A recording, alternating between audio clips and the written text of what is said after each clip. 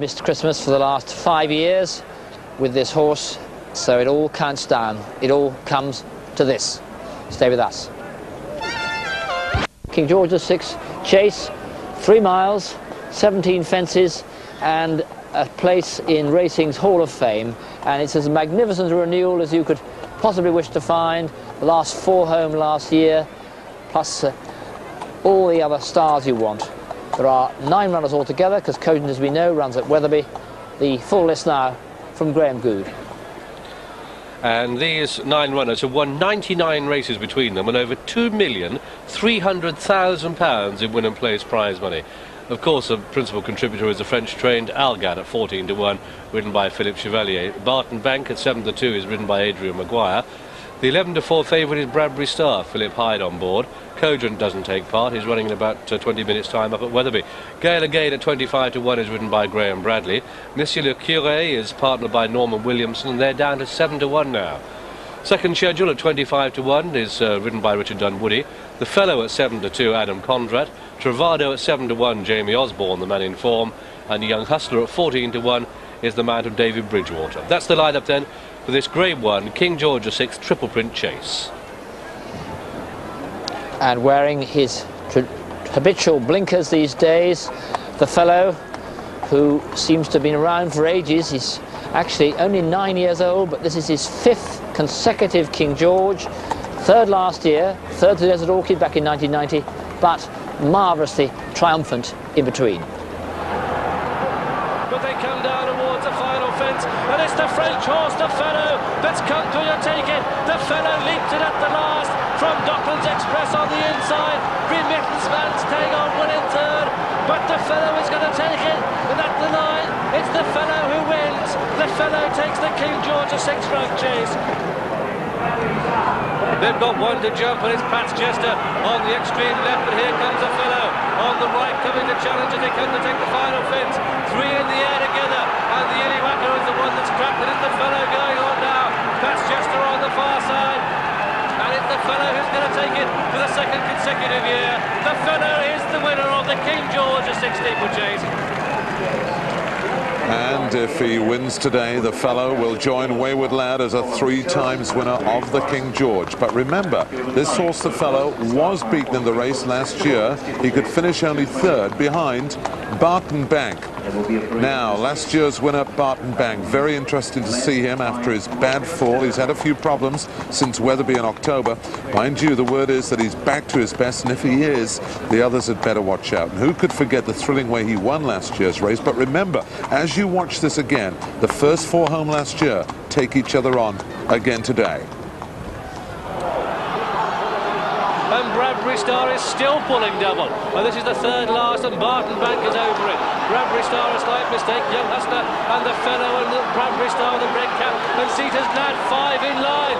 Would you believe it as they come to take the 2nd last? And what a terrific jump. Cedar's Lad was the only one slightly uncomfortable, and Barton Bank has the edge from the Fellow and Bradbury Star, who's yet to make his challenge.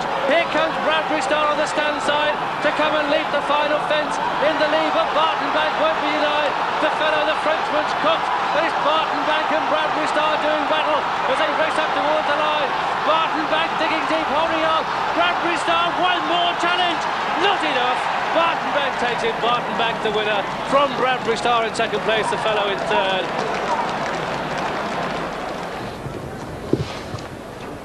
Declan Murphy, who was in the plate on Bradbury Star last year, he's out hunting with the Scarteen in Ireland today. The mount going to Pip Hyde, and a really good combination. Already won the Mackerson this year, and he looks in really good nick with himself, this horse. Just tend to feel that the ground maybe just gone against him slightly. His horse who's much happier on a faster surface than we've got here this afternoon, but nonetheless he's a horse with a lot of quality, and it really is a fascinating race. The winner of 18 races, Bradbury Star, and well, Josh Gifford, who you see there giving Philip Hyde a leg up. Josh is convinced that he's as good as he's ever had him, and maybe a little bit better. And I saw him in his box the other day. Josh would go up to him late in the evening, giving him a carrot or so, and then say, "What do you think of Bradbury Star? What do you think of Barton Bank?" And Bradbury Star has got into the habit of laying his ears back when he hears the words Barton Bank. Or that's what it looked like anyway. Well, they had that tremendous battle last year, and here's the other half of his rival Bradbury Star, this fellow Barton Bank. He, that year when he won the race, his jumping wasn't really perfect all the way around. I remember John saying that Adrian was doing a wonderful job getting him right at the fences so often. There is that problem, and of course there's the much bigger problem of breaking blood vessels, which he's done at least twice in his life, and now he's got that injury at Wetherby to cope with. It leaves no damage as far as we know. But we talked to Adrian Maguire earlier on and asked him how confident he was that Barton Bank was back to his best.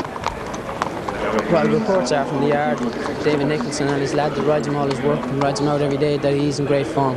I've schooled him several times since and has jumped very well, and he looks great in his coat. I don't think I've ever seen the horse look so well. So are you worried at all about the fall he had at Wetherby on his first outing? No, I wouldn't be worried, because as I said, I've schooled him several times before and he jumped very well. And that day in Wetherby, I think he was unlucky to fall. He seemed to jump the fence pretty well, but seemed to slip on landing. The ground seemingly does run away from the backs of the fences up the straight in Wetherby, and I think he was unlucky, but he jumped well since then. So you're confident today, but there are plenty of dangers. Which are your biggest? Of course, Bradbury Star. You know, I only beat him ahead last year. But just walking across the track, we flew in. Fellow. We saw him early this morning going out with his stable companion Algan, and I don't think, in fact I know that I've never seen him look better or harder or fresher and more on his toes, really. He looks at peace with the world, so he should do at Kempton, where he's done such wonderful things in the past. A fine big horse this. Still hard to believe that he's only a 9-year-old. Seems to have been about forever. He's had a mixed season over hurdles in fences. Let's have a look at his last run at Auteuil. Comes up the favoured stand side, where the ground can often ride a fair bit faster than the other side. And he's battled on really well. I thought he was probably going to have to settle for second or third place. Just watch him at the last flight here. A mixture between hurdles and fences. A little bit novice-y there, jumped that flight of hurdles as you'd expect a seasoned chaser to, giving it probably a lot more respect than necessary, and battles on really well. And you may have heard Francois Duman saying that he thought this horse may have won if Adam Condrat had just given him a couple more cracks. Well, that might have been the case.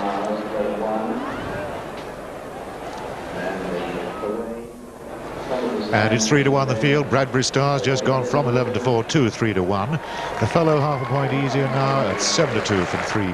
Still at 7-2, Barton Bank. Support, more support, significant support, you could say, for Monsieur Le Curé in 2 4 points from 8, now down to 6-1. Remaining at 7s, Travado, still at 14-1, Young Hustler. Algan, who opened at 16s and shortened to 14s, is back to 16-1. And it's 25-1, the other two, Gale Again and Second Schedule.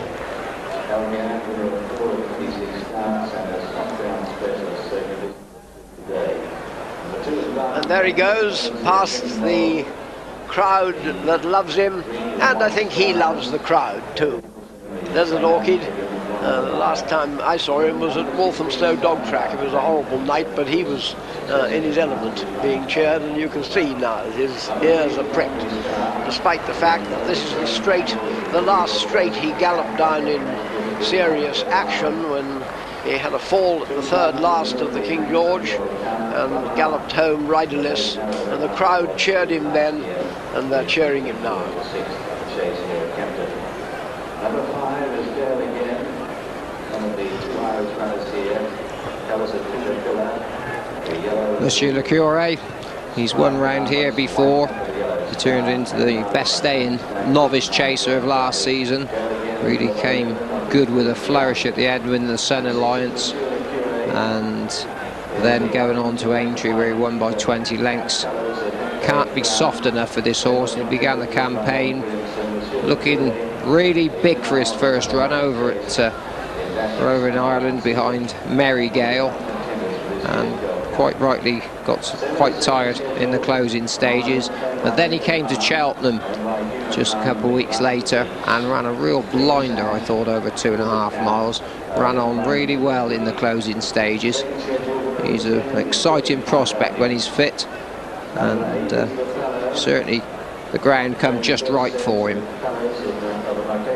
Yes, the question is whether he's come to himself, really. He took an awful long time to reach top form last year. He's certainly on the way there. The question is whether he's reached that level of form that would be needed to win here. Algan, the second string of Francois Dumas and the Marchesa de Moratalla, leading them down. Leading Barton Bank, Bradbury Star, then Gale again in the pillar colours. Monsieur le Curé, behind Monsieur le Curé, the Irish horse, second schedule. Now the Fellow, and the Fellow's followed by Travado, and last but not at all least, particularly to his many supporters in the BWH country, Young Hustler. Well, Desert Orchid, you know, people talk about parades and whether we should have them or not. I know it's jumping, but how the crowd revelled in it. And when Dessie came out, a great roar went up from the crowd of appreciation. He pricked his ears and heard them, and it was this great spirit of national hunt racing, which we get so much, especially here, seeing the great Desert Orchid. Now, Bradbury Star is put in the 3-to-1 favourite, and they're applauding again. The great applause going up there. There's actually the crowd coming back here. Here he goes, there goes Desert Orchid, look to the crowd, right round the stands, with a great well of noise going up as Desert Orchid gallops past. Splendid sight, really heartwarming that is. Now Bradbury Star is put in the 3-to-1 favourite. Victor Chandler's led at 12,000 to 4, but it's being pushed out because bookmakers want to get more money out of it, with us 100 to 30 now against Barton Bank, and 8 horses have won at least one King George. 7 to 2 against the Fellow, and very strong now. People thinking it could be a mudslog here. Horses finishing very tired for Monsieur le Curé, who was 12 to 1 in the offices this morning, 8 to 1 on the course, now 6 to 1 Monsieur le Curé. It's then 7 to 1 Travado, 14 to 1 Young Hustler, who was 4th last year. Well, Halloween was 4th to Galloway Braes, went to one better a year later in 54. 16 Algan, 25 the Rag. The greatest jockey, I must ask you briefly about Barton Bank. Psychologically, that disaster at Wetherby, how will it affect the horse mentally? Will he be able to take a rough and tumble King George after that Wetherby, doing the splits and falling? I shouldn't think it'll bother him at all, Mac. He's a tough individual. He'd have been well schooled since then, and you can just see the remains of the scars down the front of his face there, and he'll be here ready to do battle. You can have no doubt about that. There've been two victories already this afternoon. One was Colin Brown not being run away with by Desert Orchid, and the other was Adam Shakespeare, who's got the best turned out prize for Young Hustler, and I don't wonder, because he looks absolutely magnificent. He was only 4th in this race last year, but the ground may be more testing now. Perhaps it'll bring his courage and stamina more into play. Who knows? The one certainty is that he won't run a bad race, because he never does. That was also his 3rd race in 16 days last season. Jamie Osborne just pulling his goggles down. David Bridgewater. And let's just mention Carl Llewellyn and Peter Caldwell, 2 jockeys on the sideline. And Carl Llewellyn you'd have expected to have been riding Young Hustler. Hope they're both well on the way to recovery. Let's have a look at Algan. He's a half-bred like the Fellow, and he's a horse with lots of ability. Not thought of as quite in the same class as his stable companion, but here nonetheless, due to the fact that he's shown bags of promise. Travado looked really well in his coat beforehand, good mover in his slower paces. Jamie Osborne probably keep him up there in the first 3 or 4, keep him interested. I know he felt that he just tipped up, maybe just because he lack of interest, maybe thought they weren't going fast enough for him last season. Well, he wouldn't be the first two-miler, or a horse known to be a two-miler, who proves his stamina over 3 for the first time in the King George. Desert Orchid did serve several others. Maybe Travado will today. But there they go, Graham. 130 joint favourites at the off, and they've got 19 fences to jump, and it's Young Hustler who's showing the way on this occasion down towards the first of the 19. It's a plain fence. Young Hustler in the yellow and blue leading. The fellows on the outside, Barton Bank the inner, and they're at the first, which they all take it safely. The Irish Raider Gale again is the trailer, and they go down towards the second, which is the first of the open ditches they take. Young Hustler then wide, Barton Bank who's on the inside, 1 and 2. Second schedule touches down in third now. Bradbury Star is holding the 4th spot as they make a right-handed turn at the end of the first quarter mile. Then comes Monsieur Le Cure following Bradbury Star, Travado mid-division, second schedule the out to side, and Gale again is one of the back markers. So they level up down the back stretch then. And it's Young Hustler who leads. Young Hustler on the outside of Barton Bank. They're 1 and 2. The pace looks steady but secure.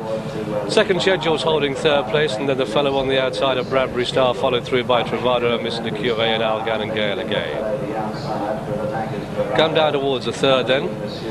Plain fence this. Barton Bank, the star jacket on the inside. Gale again, the back marker. Barton Bank it is.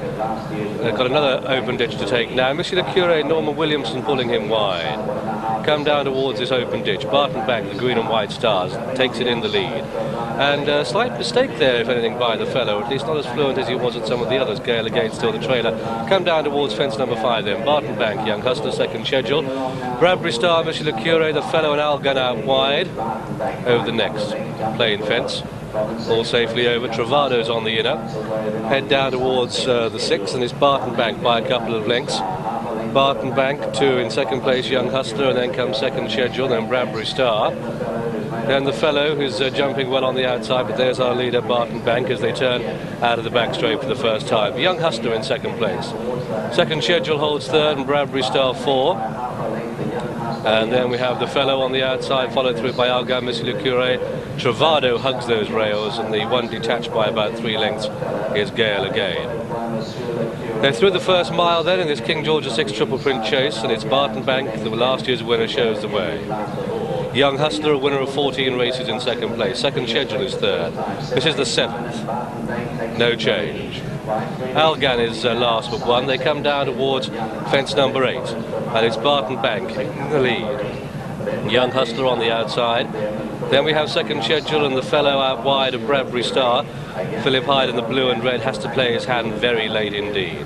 This will be the last next time round. There's only about 10 lengths between them, and Barton Bank leads as they come to it. Barton Bank it is from Young Hustler. Monsieur Le Cure gets a good position. Second schedule running away the inside, then Bradbury Star. Followed by the fellow and Travado and Algan and Gale again. That's the order as they race up past us. They've got a circuit to go, and it's Barton Bank who leads. Barton Bank from Young Hustler in second place, and then we have second schedule on the inside of Monsieur Le Cure. Then comes Bradbury Star, head away towards the water jump, and it's Barton Bank who leads from Young Hustler. Barton Bank, Young Hustler got a bit low at that one. Bradbury Star, Algan just finding the pace a little bit hot. Towards the 11th, they've completed a circuit. This is the 11th they're coming to now. And it's Barton Bank and Young Hustler 1 and 2. They've been in that position throughout. Monsieur Le Cure in 3rd place.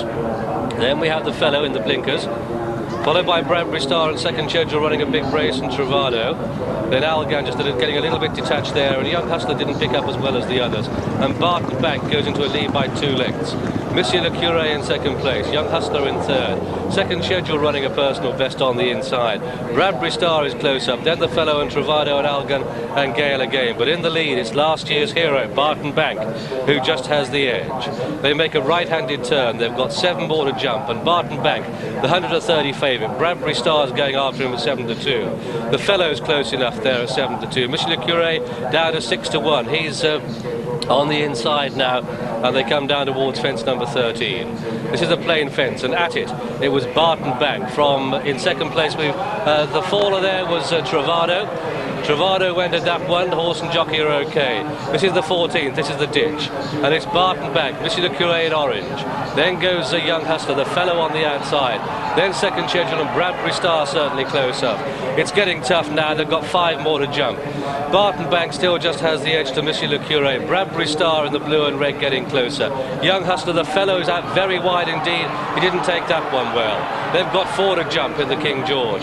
Barton Bank, Monsieur Le Curé, second schedule the inside of Bradbury Star. This is 4 from home. Barton Bank, Monsieur Le Curé, Bradbury Star and second schedule, who's certainly running his best race for a long time. The fellow looks beaten, so too Algan and Young Hustler as they begin the turn into the home straight. They've got 3 to jump.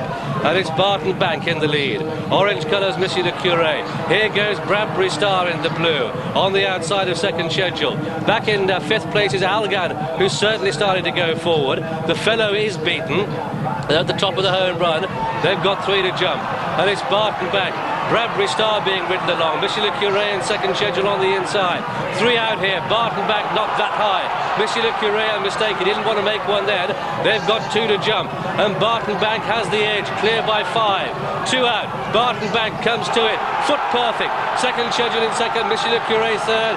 Bradbury Star hasn't got the answers. Algan staying on well. 1 more fence to jump and it's Barton Bank. Clear by 6 to 8 lengths. He's got this fence between him and victory in this race at the last. And he's gone through the top of it. And he's unseated Adrian Maguire. And this goes the whole, gives it to Algan, who's come through from nowhere to take up the running. And Algan going on from Monsieur Le Curé down towards the final fence. And Algan's going to take it up towards the line. Algan it is. Algan is the winner. A photo second, a close call. Monsieur Le Curé second schedule. Then we had Young Hustler. These are clear of Bradbury Star. And so there is the hero behind that final fence. Barton Bank and Adrian Maguire had the race in their grasp. And it went to that fall, gave the race to Algan. This horse is only a 16 to 1 chance. He's only a 6-year-old. This in the colours of the Marquise de Moratala, trained in France by Francois Dumas, ridden by Philippe Chevalier, having his first look at the track. And so the French neglected have come home to take this, the King George VI and Triple Prince steeplechase. A sad and ejected, oh so sad Barton Bank, and an even more depressed Adrian Maguire, who, well, came to that final fence with the race in his grasp, but that race slipped away. It's gone over to France again. The fellow who was much favoured in the betting, well, he couldn't land the race. But look at this Algan, the red colours coming through to 3rd place there. 3rd place at best. Gale again is pulled up. Barton Bank comes down towards the final fence. He doesn't pick up at all. Gives Adrian absolutely no chances at all. Adrian keeps hold of the reins. It would have been a superhuman effort to leap on board again. But now the race, the whole complexion of the race has changed as Barton Bank has saddened ejected Maguire come back. The whole complexion of the race changes because it goes to number 1, Algan. A very close call indeed between Monsieur Le Curé and second schedule for 2nd and 3rd, and I'm determined to leave that one to the judge. Happy to say that Travado is none the worse for his fall. In a similar place to where it was last year. He's okay, he's lost his irons, but there is Barton Bank. So near, yet so very far.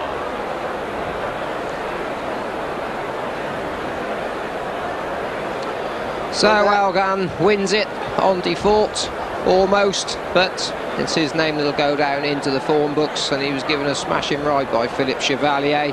Kept niggling and nudging along because he wasn't travelling at all well for most of this race. Didn't come into himself until the last couple of furlongs, and a real staying chaser this, and just keeping up the incredible record of Francois Dumas, a winner with Nupsala, a couple of wins with the fellow, a win with Algan. I'm surprised the French aren't coming over here in droves following Francois' success.